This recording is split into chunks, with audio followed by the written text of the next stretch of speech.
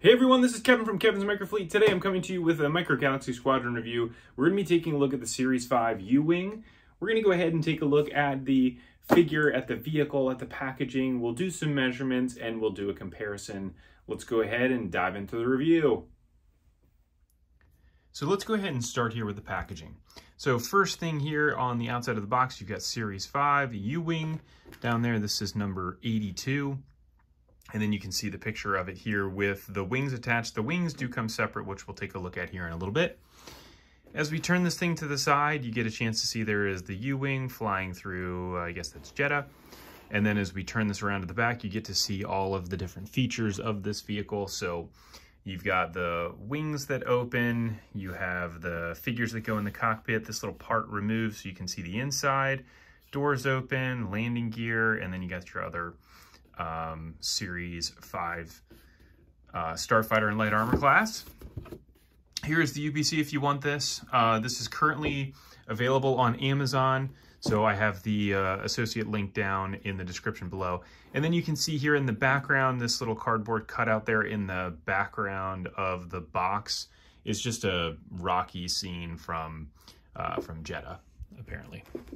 So as we go ahead and we take a look here first at the figures, we have three different figures here. So we get Jyn, Cassian, and K2SO. And so they come in this nice little box here. So we can open this guy up to be able to look at each of the figures. And Micro Galaxy Squadron has really stepped their game up here with the figures over the past few series, especially from Series 1. I think they heard us loud and clear that we wanted more and better figures. So here is Jyn. Great job here with the sculpt on this one. Lots of different details there on the jacket. I mean, you can see like the little ribbing there on the back of the jacket, as well as her hair looks really nice.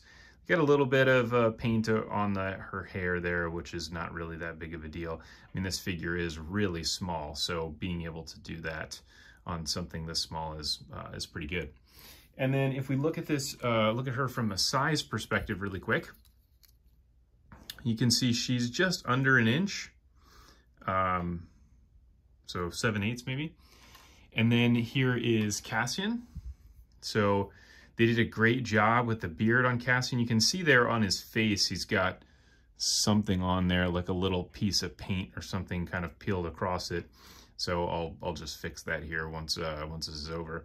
They did a great job here. You got these little lines on the side of his jacket, which is really incredible. Great color on the figure as well, and pretty amazing that they're able to get the beard on there too. And he is 1 inch tall. And then we go to K2SO. So another great figure here. They've got the Imperial cog there on his arm, which is so small, you can really hardly see it when you're looking at it. That one looks like it got just a little bit smudged.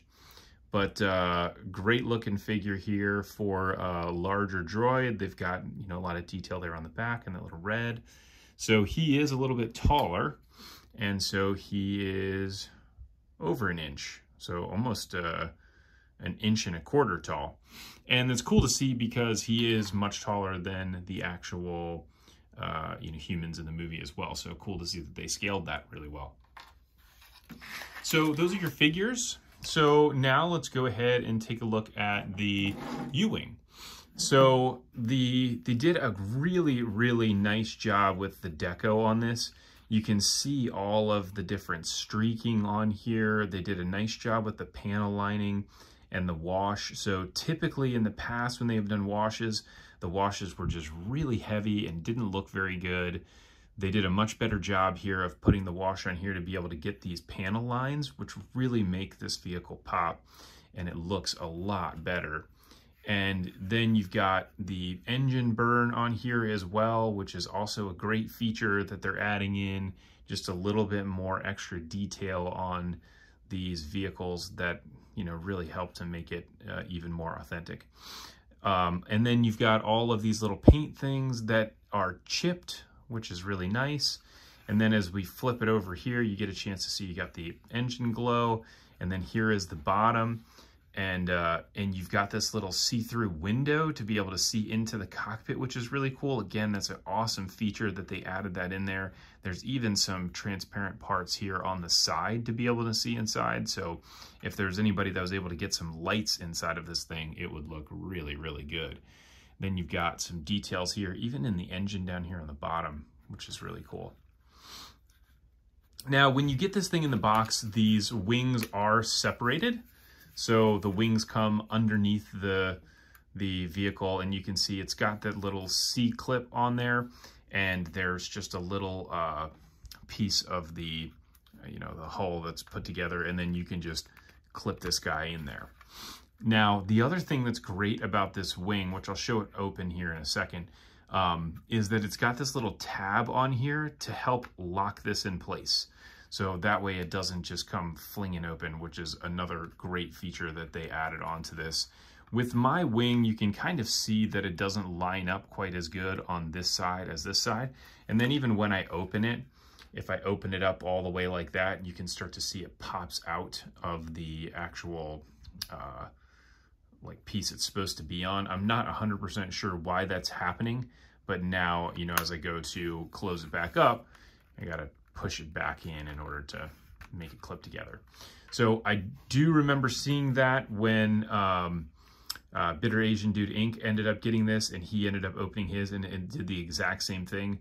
So hopefully that's not like a super widespread issue, but you may run into that problem, and I don't know how to fix it yet.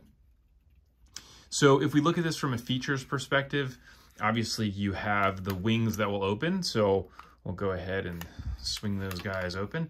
And this thing is huge when it's open like that. I'll get some measurements here in just a second, but that looks really cool with the wings out.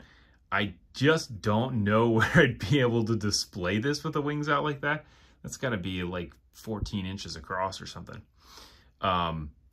Then as we keep going, you've got the landing gear here on the bottom. So you have two landing gear on the front, one landing gear there on each engine. So we'll go ahead and close those guys and then move this up. And so then as we go to the top, you have an opening cockpit. So we can open up the cockpit like that. The great thing about this is it does open up a lot, so that way you can be able to get the figures in there, as well as the play area that's inside. So you have your two little pilot seats there, and they actually did a really good job. You can see the details on like the computer that's inside there. And then this is another thing. So it doesn't look like there's any other part of this that opens, but there is. So when you pull up on that piece, it comes loose.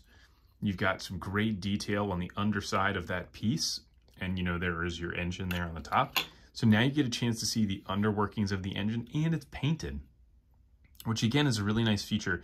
In some of the other vehicles that they've had where they have removable parts, they might have something that's cool underneath, but it doesn't have any paint or any detail on it.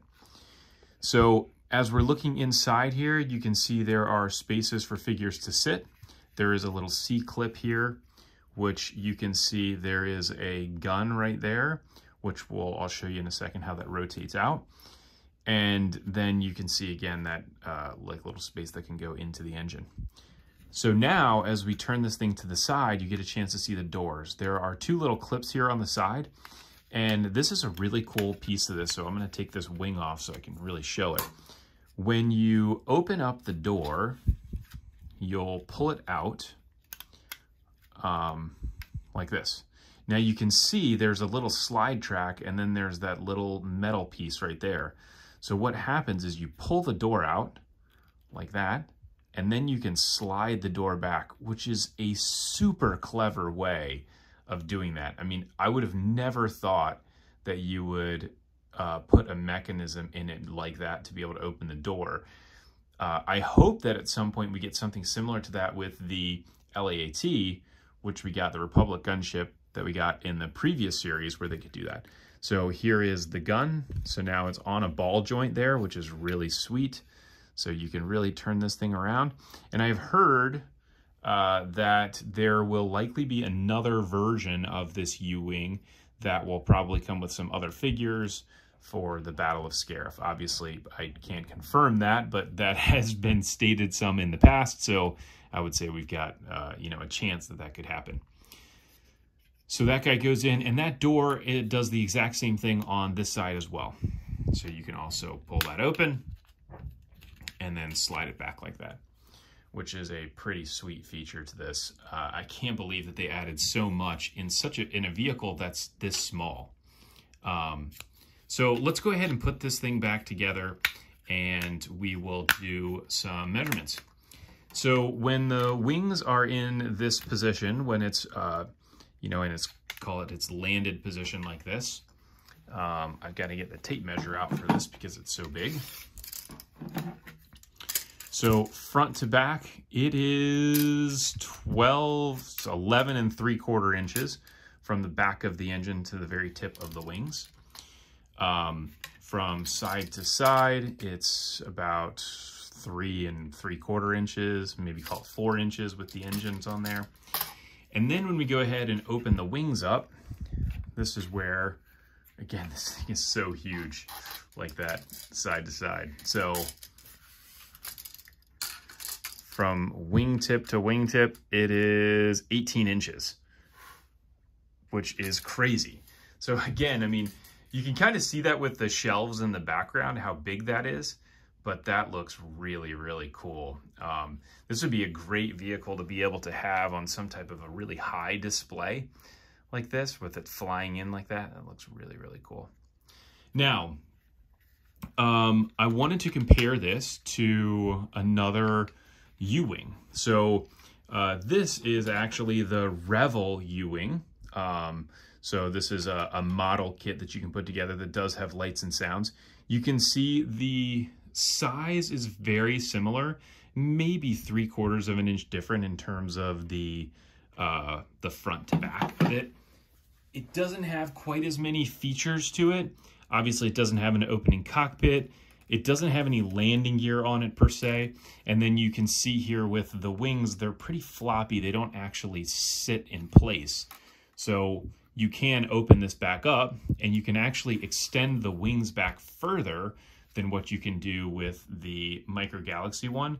So this one looks much more like that V shape, which is what we're looking for out of this type of vehicle. And then it does have lights, so, and sounds.